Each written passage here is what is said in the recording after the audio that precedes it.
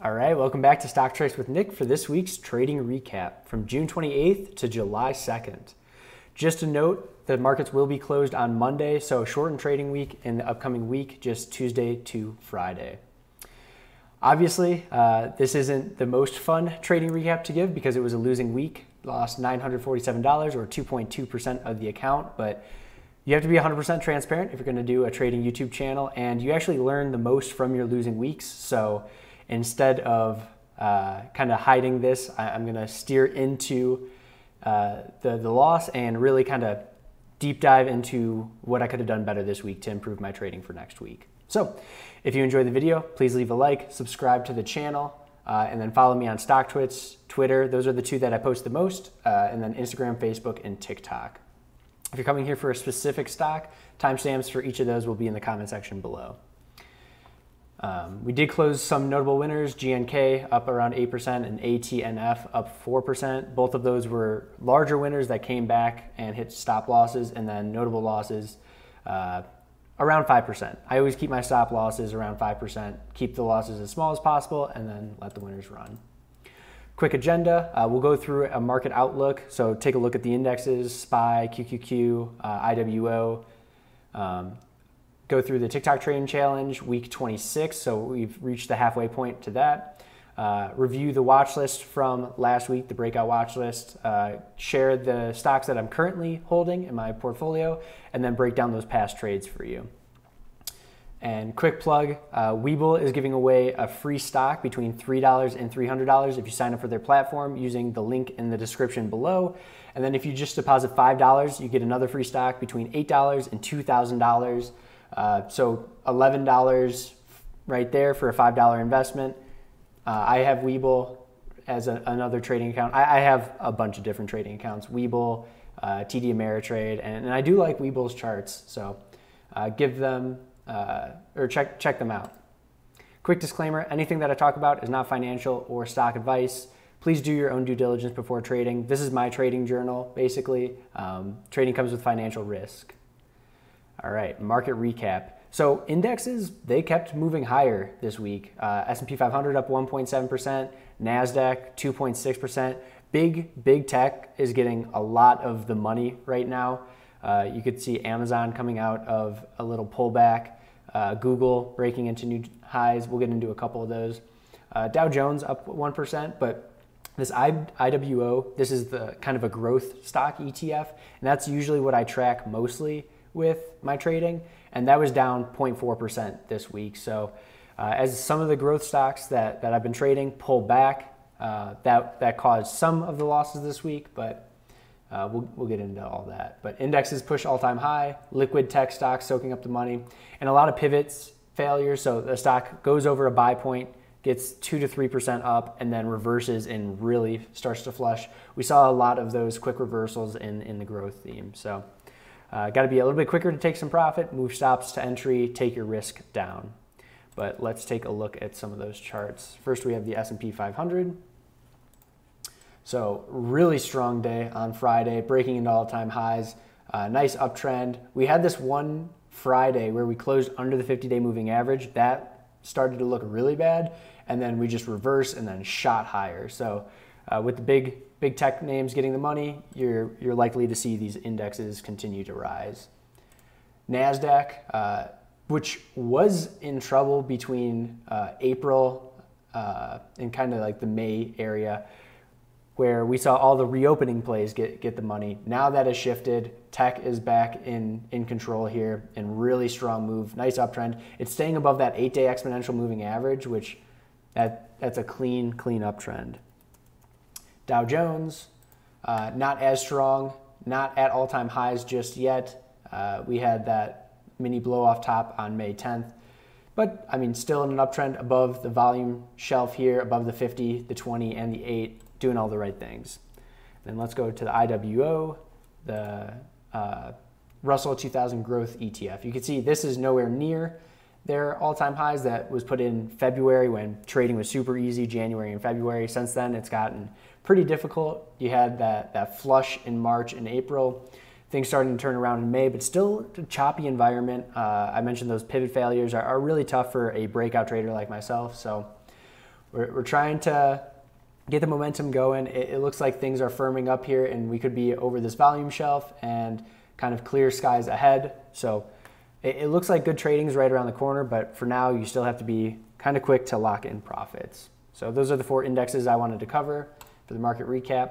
Let's do a quick TikTok trading challenge. So every week I put what I make on TikTok into a trading account, and then from my breakout watch list that I post on Sunday morning, I let you guys vote from 4 different setups to how we invest the money each week. Last week we were choosing between NEO, CHK, SUP, and LEDS. And unfortunately, most of the votes, 39%, went to LEDS. That was down 17.4%. This was a pivot failure. It looked like it was getting out. We'll cover this in a little bit in a later slide, but yeah, so unfortunately, down week for the TikTok trading account, down 4.25%, which is down 33% on the year. And myself, I was down 2.2%. I'm only up 4% on the year. It's been a tough trading year for me. All right, we'll go over a couple of these charts in a second here, but wanted to look back at Sunday's watch list. So every Sunday, put out a breakout watch list between 10 and 15 names that have breakout potential near pivot buy points. And last week, really strong, 88% win rate. This week, not as strong, only 33% win rate, 4 winners, 8 losers, average gain loss of minus 1.4%. So didn't pick the highest quality stocks. A lot of the stocks that were on that watch list were oil and gas stocks, and all of those took a plunge Monday and Tuesday, so really tough to get back from that. But thankfully, none of those stocks hit their buy points that we covered in the video, so they just didn't make any trades. But NEO was the big winner, up 11.8%, almost 12%. mRNA up 6.5%. And then we'll cover NEO, LEDS, and SUP in a second here. All right, so first NEO.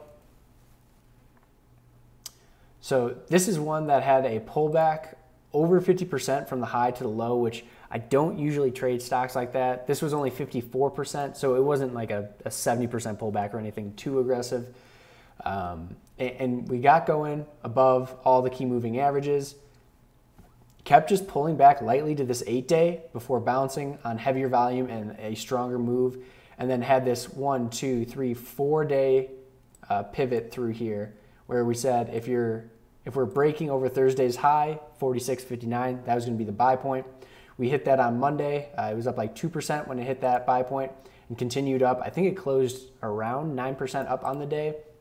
Continuation Tuesday, continuation Wednesday, really strong move. And then Thursday and Friday, we checked back to that 8-day exponential moving average, bounced a little bit on that, so that's good to see.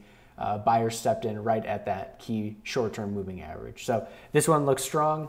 If you bought in here, you probably took some off into the 20% move, especially in this environment, and then you're just protecting your entry with a stop. Nothing wrong with that one. Now I wanted to get into LEDS because this is one that I did trade personally.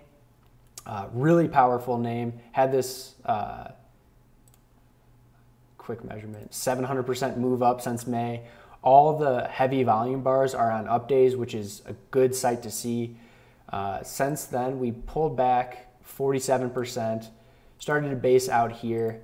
And what I should have noticed is there's a lot of these upper wicks on these candles showing that sellers stepped in at that time. Once we got above, I don't know, 2050 or so.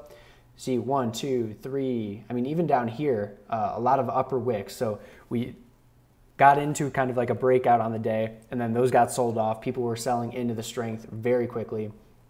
So I like the shakeout day on the 28th, June 28th. On Monday, we shook under the 8-day exponential, the 20-day simple, and under the low of the previous 2 days. Closed right near a possible buy point. So I bought this when we broke over that high of 2025. It got out. I sold 10% up, around 10%, and then it came all the way back down and hit my stop loss on the day for a small, I think it was like a 2% loss, 3% loss, whatever it was.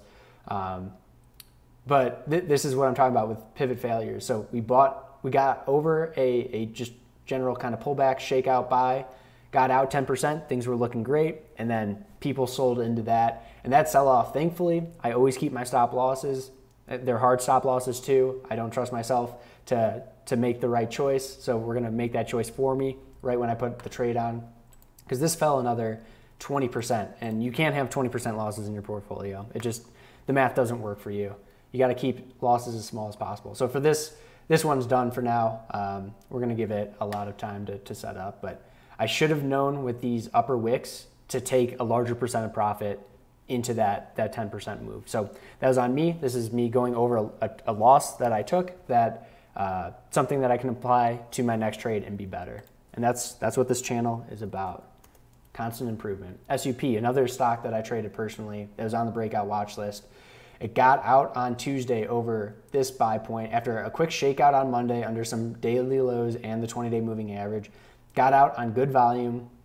Unfortunately, I didn't sell any of my stock into this. It's a 6% move, not super large. And because this was a really nice high tight flag pattern, I wanted to give it a little bit more room to run to kind of capture a larger gain. Kind of shame on me. I should have been taking profit a little bit quicker into that move. And then the next day, let's see if this messes anything up. Yeah, it's going to. All right. So on this day when I got stopped out on Wednesday, in 1 minute at the open, I had my stop at my entry because we got out. I wanted to take all the risk out of the trade. So I put my stop at 880, my entry point. In 1 minute at right when the market opened, this flushed, hit my stop at 880, but I got filled at 845 because it's such a thin trading name. There must have been a bunch of stops just slightly ahead of me that had to get filled, and there was no buyers. So it sunk from 880 to 845, and that's 35, about a 4% slip. And it was slightly larger position size. Thankfully, I took some off on Monday as we broke under the low here at, what was that, 867. But that's just tough. Either I have to move my stop even higher on these names, maybe not take them with as much size, but a 4% slip all the way down here, that was a tough one to take. So, and similar with LEDS, we're now under the volume shelf, under all the moving averages. This is a no trade for a while here. All right, let's go back to, whoops. Current holdings. So right now, I have 20 positions open, 94.5% long. All of them are smaller positions because I keep trying to take these small positions, get them out 5%, move my stop to even, and then take more trades, build exposure, keep the same amount of risk on. And I keep getting chopped up, unfortunately. So right now, I still want to take partial profits, a third of my position at 5%, a third of my position at 10%. I really got to stick to that, kind of set alerts at each of those percentages and stick to that trading plan. 10 positions between 5 and 10%, 6 between 3 and 5, and 4 positions really small between 0 and 3. What you see down here is just 8 more smaller positions totaling 21.2%. So let's take a look at ANVS. That was my big winner on Friday, and then PRTA looked healthy on Friday too. Not my largest positions, but OZON is kind of pulling back. Not sure about that one right now. All right, so let's go to ANVS. If you guys are enjoying the video, please leave a like. It helps YouTube push this out to more traders, and I would really appreciate that. Doesn't cost you guys anything, just 1 second of your time. All right, ANVS got out on a ton of volume, has this long upper wick here, and then pulls back to the 8-day. This I'm not trading. I'm letting it come up here. And then we started to kind of build this level right around the previous high. A couple times we tested over and then pulled back, tested over, pulled back. I never took it in here just because of, I think I found this after the first 2 like breakout pullbacks here. So when it happened a third time, I was still gonna let it kind of go. I wanted a quick pullback to the 20-day moving average, which we got last week, the week before. Kind of pulled in here, tightened up, and then we had 1, 2, 3, 4, 5. Wait, 1, 2, 3, 4. Yeah, 4 daily highs right around the same price, 87.90-ish. So on Thursday, when we moved over that, I bought in with a pretty large position size, over 10% of my account.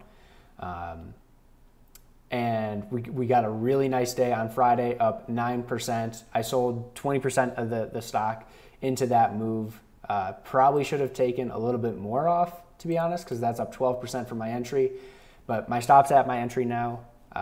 taking the risk out of the trade. This one trades a little bit more than SUP, so I'm not as concerned about just a volume gap on those and slippage on a stop loss there.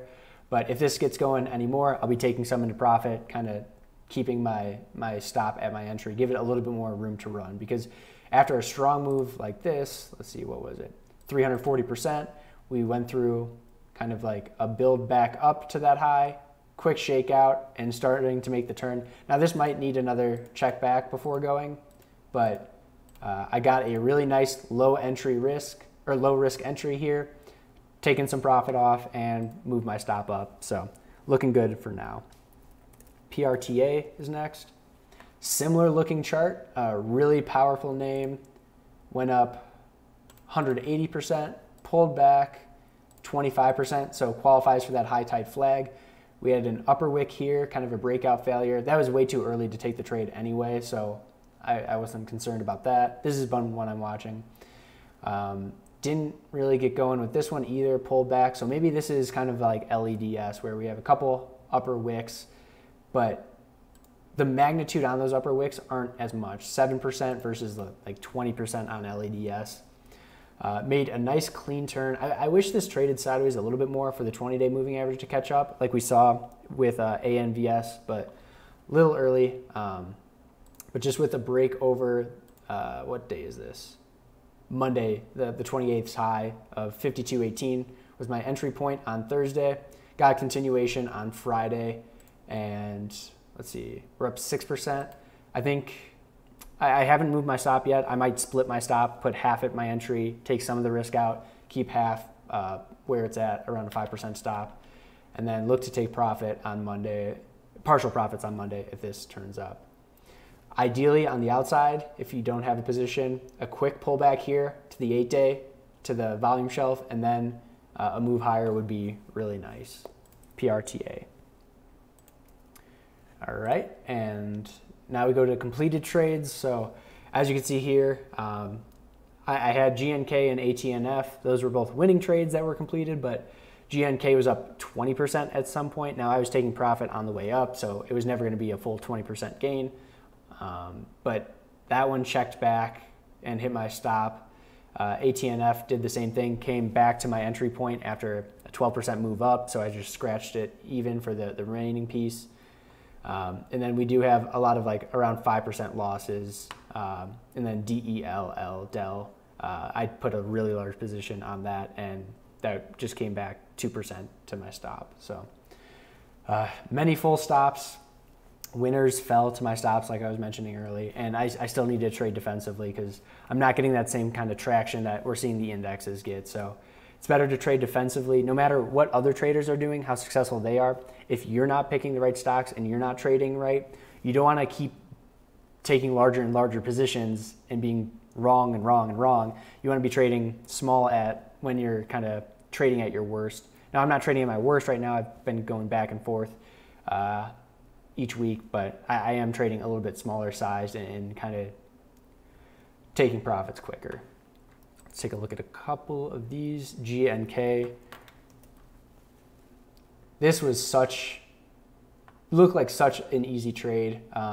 This is a shipping company, up 76%, so it doesn't qualify for that high type flag. But we had this inside candle on the 8th after a little move off the 20-day moving average here. So I bought with the break over the high from the 7th, 1680, got going right away. One of those stocks that they start working right away, never checked back to my buy point, kind of consolidated here, moved higher up, and then tons of volume getting out here. That should have, maybe I should have moved my stop up earlier, like on this day after seeing that type of volume. It's the 25th. Actually, take that back. I think that was part of the rebalancing volume. But next day, another 9% down, bounced at the 20-day, consolidated a bit, but this was a bear flag that once we took out the low, that's what I need to be doing better. Once on pullbacks, give it room to pull back, consolidate, but once we do consolidate and then flush lower, kind of stop the trade out at the low of the previous day here, 1848, instead of, I think I had it like around here at 1738. So Cost me $1 per share on that. Something to take away. Still a good winner, a nice entry point, but got to keep improving, right? That's what it's all about. DELL, Dell Technologies. This was a nice pattern forming through here. This is one that Leif Sereda put on his trade as well. Look at how tight it traded through here. Like 1, 2, 3, 4, 5, 6, 7, 8. 8 days, very, very tight trading. So I could put a 2% stop, a very large position. It got out on the day that I bought, so things were looking great. And then the next day, pulled back, didn't hit my stop, and then we gapped down and hit my stop the next day. So a 2% loss on a larger position. So that's what's going to cause that $160 loss on a 2% loss when you see 5.5% loss on SCU is 140, even less. But so the tighter you can keep your stops, the larger position size you can take, keep the same dollar risk, and then if it does work out for you and get out, then you have a large position size working for you, and that's ideal. But unfortunately, that stopped me out. But I'll take 2% stops while the market's in an uptrend all day. All right, so that's going to be the trading recap, June 28th to the 2nd. Remember to follow me on StockTwits and Twitter. It's Stock Trick Nick on Twitter, Stock Tricks with Nick on StockTwits. I have Instagram, Facebook, TikTok as well. Please like the video, subscribe to the channel. I'll be putting out a breakout watch list tomorrow morning for the upcoming week, and then I do a updated watch list during the week as well. Remember to get your 2 free stocks from Webull if you just download the app from the link in the description below and deposit $5. First free stock is $300 to $300, and then with that $5 deposit, you'll get between $8,000 and $2,000 stock. All right, see you guys tomorrow for the breakout watch list.